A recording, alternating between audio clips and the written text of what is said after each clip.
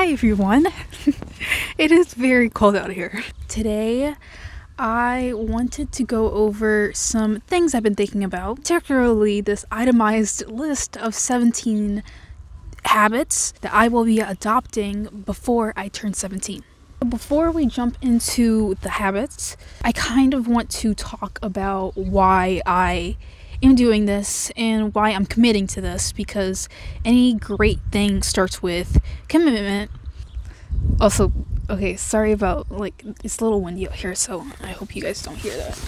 I wake up every day and I am disappointed. I feel terrible every single day I wake up, and I almost want to stay in bed all day and do absolutely nothing, which is obviously not the point of being alive. I am turning 17 in a week and I'm not a kid anymore. I can't keep participating in all of these childish, immature vices that don't serve me. It really is time that I grow up and that I start acting like I am 17. Oh hey, look, I miraculously have an itemized list of 17 things, so let's just go over this.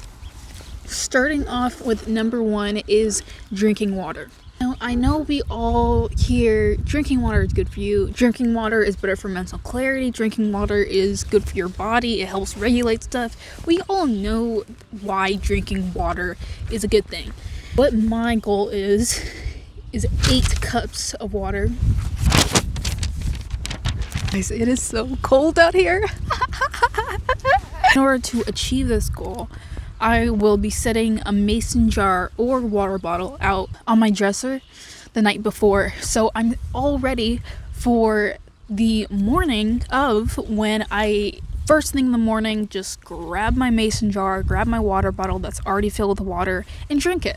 If you've been on the self-development side of YouTube, you probably have heard set your water bottle out on the dresser to set yourself up for the next morning. It's an atomic habit, like everyone knows this. So number 2 is bed early, wake up early. Guys, this is such a problem of mine. I have been going to bed so inconsistently, going to bed late, waking up late, going to bed early, waking up late, going to bed late, waking up early. Oh, that is the worst one right there. I will say, I don't think it's the waking up early that's my problem, because I can easily just set an alarm for the next morning and wake up, no problem. Okay, I'll paint you the picture of what happens late at night. I am doing whatever, and then I decide, you know what?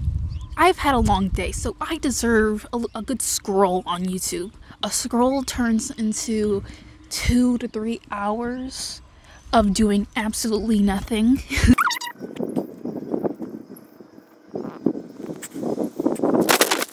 The reason why I'm scrolling on my phone is because I think I'll find this miraculous video that will completely change my life, when I logically know that's probably not gonna happen, and I also from experience know that actually literally never happens. I don't remember any, and I mean any, of the videos that I watch on my phone late at night.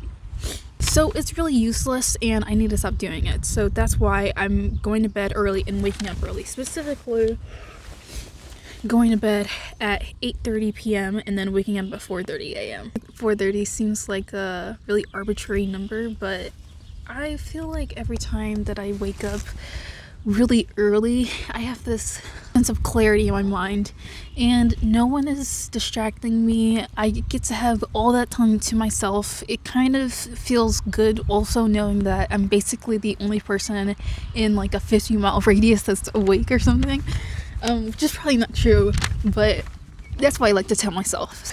It's that win, guys. It's that win. Number 3 is meditate. I'm gonna be doing this for at least 10 minutes because I have researched meditation over the past 3 years, and the consensus is that 10 minutes is usually start seeing benefits of meditation. So moving on to number 4, mostly whole foods and no sugar. I am vegan, so the mostly whole foods thing isn't going to be much of a problem for me. The sugar thing was a real big problem for me earlier this year because of all that really good holiday food that I would not take back for the world, because as Amelie Desai says, memories over macros. The only thing that maybe I would take back is the fact that I kept up that eating habit. I was eating sugar literally first thing in the morning, and I would have like 3 slices of sugar cinnamon toast every single day. Eventually, I started physically seeing the effects of the prolonged use of sugar in my diet. Now, just like water, sugar is one of those things that we all know is maybe not the best thing for us.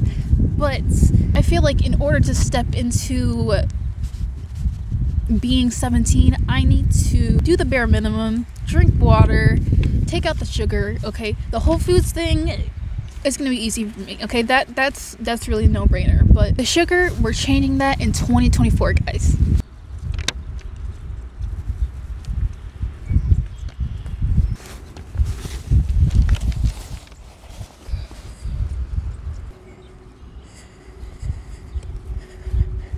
Number 5 is cleaning / reminder restock schedule. Whatever that means. I wrote that down wrong. Basically what that means is I want to kind of be more organized in my life. Not wake up and say, okay, what are we gonna do next? That kind of stresses me out. Especially since I'm going to commit to this whole big list of things, I need to have more structure in my life. Number 6 involves all of you wonderful people. I want to post more consistently. Now, I have multiple socials, so it's not just on YouTube, but for the YouTube aspect of this, I want to post 1 video a day. Or if I don't have the time to make a video that day, I'll compromise with 3 shorts just to build up that habit, because I have been a very inconsistent, terrible YouTube creator in the past. So I feel like this is my redemption year. Plus, when I post the videos, they are going to be 25 minutes and over, because what's the point of posting a video if it's like 5 minutes? Moving down from YouTube, I'm also going to be posting consistently on Pinterest. As a little shameless plug, you can follow me on Pinterest at infinitegravy or at infiniteu. I forgot the username that I made. That posting schedule is going to be from Monday to Thursday. 1 picture every single day, Monday, Tuesday, Wednesday, and Thursday. I also have a Goodreads and Wattpad account that you can check out if you want to. The usernames will be on the screen because I'm kind of blanking on them right now. Coming in at number 7 is read. I've already made reading a consistent habit, but I want to challenge myself this year to read 1 book a week, which I believe is very manageable and obtainable, because I've already read 3 books this year. Considering that it's coming to the end of February, maybe that's not as impressive as I'm trying to make it seem. Obviously, I will be updating Goodreads Mondays and Sundays. If you'd like to know which book I'm reading this week, then go on down to Goodreads. Number 8 is use a commonplace journal. A commonplace journal, if you're not familiar with the concept, oh my god, why does that sound so condescending? If you're not informed of the concept, okay. Commonplace journal is basically a journal where you literally put everything. You put to-dos, journal entry, grocery lists, anything and everything. And I really need this in my life because I have so many journals. Having a journal for this and then another journal for this and another 3rd journal for this is just too much, okay? I need something to hold all of my deepest secrets, all of my everything. That's why I'm making this my commonplace journal. Anytime that I have an idea or I want to write something random down, then I will have a place for that. Now this is kind of big, and maybe it would be more ideal to have a pocket notebook, but I haven't come across any really good pocket notebooks that also have the style that I'm looking for. This is something I drew, by the way, so you can't find this anywhere. And that's what I liked about this journal is that it's completely customized by me. There is nothing that Notion or Evernote or Google Docs or any one of those note-taking apps / websites can take away from the customization and the freedom you get with a commonplace journal. The brain is not for storing, it's for solving. Okay, number 9 is 30 minutes for a creative hobby and 30 minutes for a cerebral hobby. Here are some examples of creative hobbies that are specific to me: crocheting, writing, sewing, etc. Now for the cerebral side, that's playing piano, chess, reading. So really I can knock 2 birds out with 1 stone because I have to read 1 book a week. Maybe my cerebral hobby time kind of dips into that 1 book a week goal. I think it's important to have hobbies. Life isn't about work, okay? Some people would argue that maybe the play could be watching movies or playing video games, scrolling, but I don't feel like that is refreshing enough for your brain. Your brain needs to reset. Your brain needs to be doing something hands-on. Number 10 is create an actionable schedule every night, not just a to-do. I am going to be following the Eisenhower method because I do believe that it creates a very nice structure that I don't have to think about and that I can just kind of brain dump everything, then section it off, categorize. Creating an actionable plan is really the only way that I'm going to get all the stuff done. If it's all up in the air, then how do you expect to do it? Which is kind of what I'm telling myself. So when I say you, I mean I.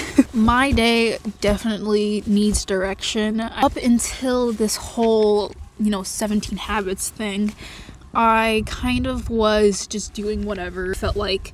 Oh, you want to scroll on your phone for a few hours? Okay, great, that's fine. Oh, now you want to go grab a snack and watch Gilmore Girls. I mean, Gilmore Girls is good, but it's not productive for my goals, okay? For my specific goals, doing whatever is just not going to cut it in 2024. That's number 10.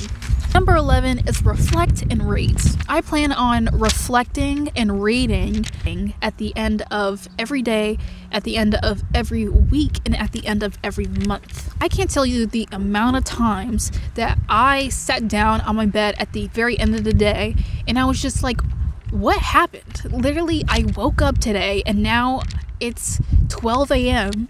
and I'm on my phone and what happened today? Ooh, I'm shaking again.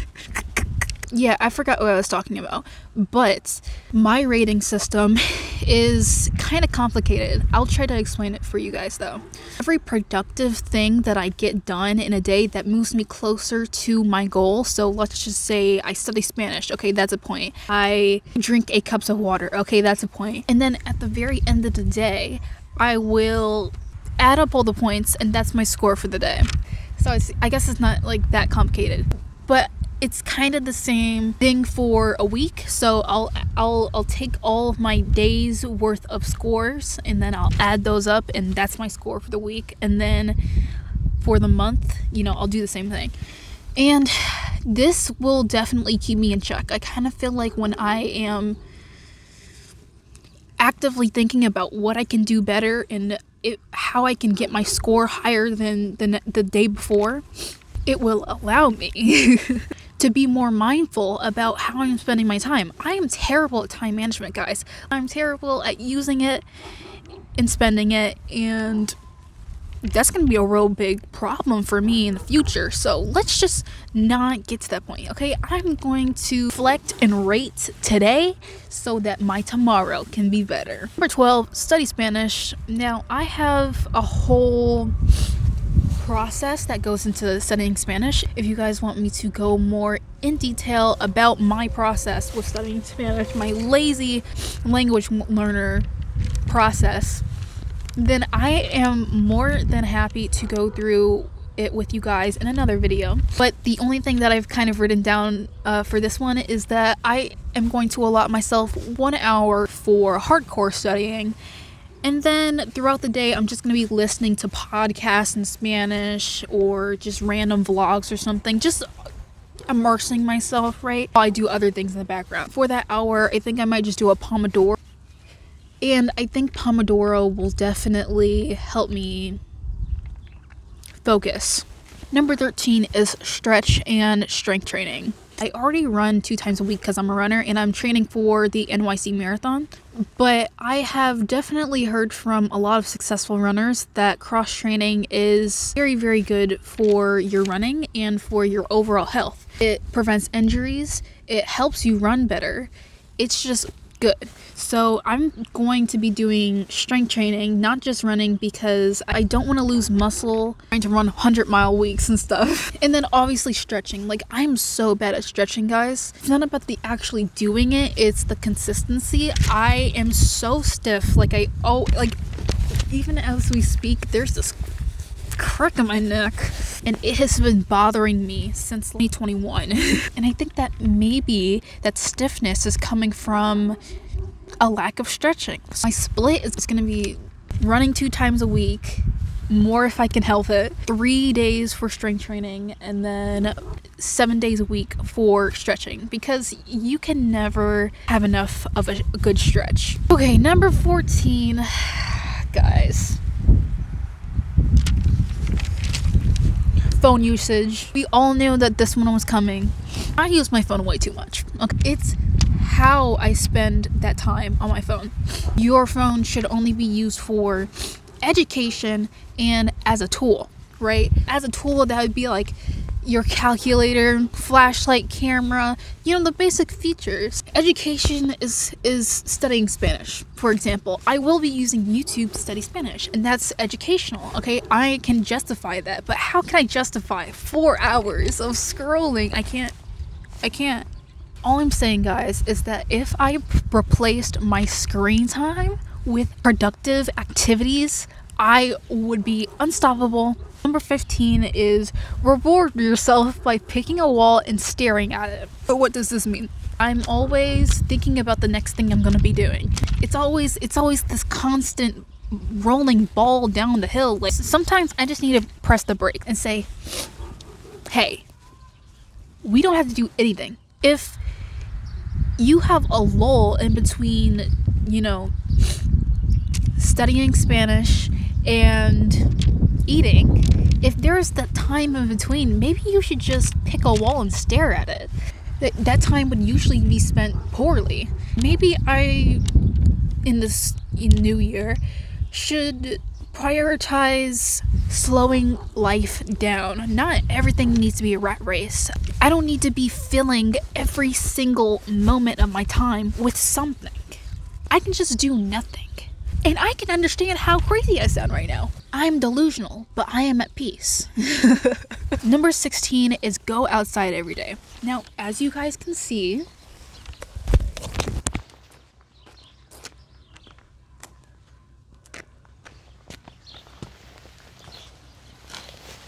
I'm outside. I tried to kind of make excuses for this one. I said to myself, what if it's raining? I'll take an umbrella outside. If it's cold, I'll wear a coat, a jacket, whatever. What if it's snowing? 1 minute is better than nothing. I mean, I didn't say that I was going to live out here, right? I said just go outside. Look at the sun. Touch grass. I don't know, guys. I just know that whenever I'm outside, my mood is just skyrockets. I am just in such a better mood when I'm listening to the birds and looking at the sky. It's just so refreshing to be outside. And finally, we have come to our last bullet point. And I'm just gonna sit here and have you on a cliffhanger real quick, okay? No spend year. I'm done with the whole spending thing. I'm just gonna save it. It's not a completely no spend year. About 95% save, and then 5% use for, you know, whatever. 'Cause I'm only human. Basically, that means that if I had $5, I'm saving $4.75 of it, and keeping 25 cents of that $5. I don't have a spending problem, guys. If anything, I'm a little too frugal. The other day, I was at Michael's. I swear I spent like literally an hour comparing 2 journals. I even tried to buy this Hello Kitty weekly calendar, and I really wish I did. Oh my god. I put it back because I thought I wouldn't use it, but then I had a dream about the Hello Kitty calendar later that night, and I sorely regretted it. Yeah. Hopefully you guys stuck around for the video. I have one more bonus, which is number 18, have fun. I want to make sure that this process is not only sustainable, but kind of fun. I mean, obviously there's going to be some days where I'm not going to want to do some of the things that I write here on the list. That doesn't mean that I shouldn't do it just because I don't want to, but it also shouldn't mean that this whole thing should cause me extra stress. Okay, I'm already kind of stressed and overwhelmed about life, so this should not add to it. Okay, this should provide a crutch. Mindset is key. I kind of feel like if doing the right thing, then you're always playing. It's never work. So I'm going to be playing 24/7 because this is providing meaning and purpose to my life. It's not work, okay? It's all just play, and that's why mindset is key. Okay, great guys, you've made it to the end of the video. In conclusion, these are the 17 habits that I will be adopting starting tomorrow, actually, because next week is my birthday. It's on the 27th. Yes, I almost was a leap year baby. You don't have to remind me.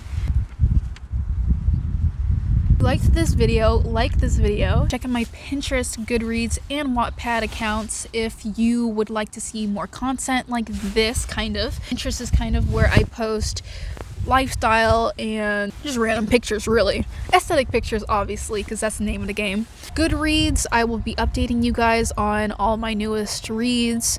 And don't let my sunny demeanor make you think that I am a lenient reviewer. Subscribe to this channel if you like this content. I will be posting vlogs from now on. If you guys have any videos that you want to see me post in the future, then leave them down below in the comments. If you've made it this far, put a clown emoji in the comment section.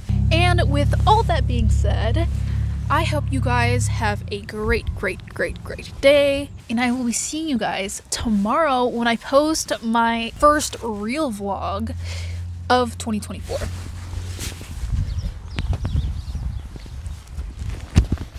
Bye. Bye.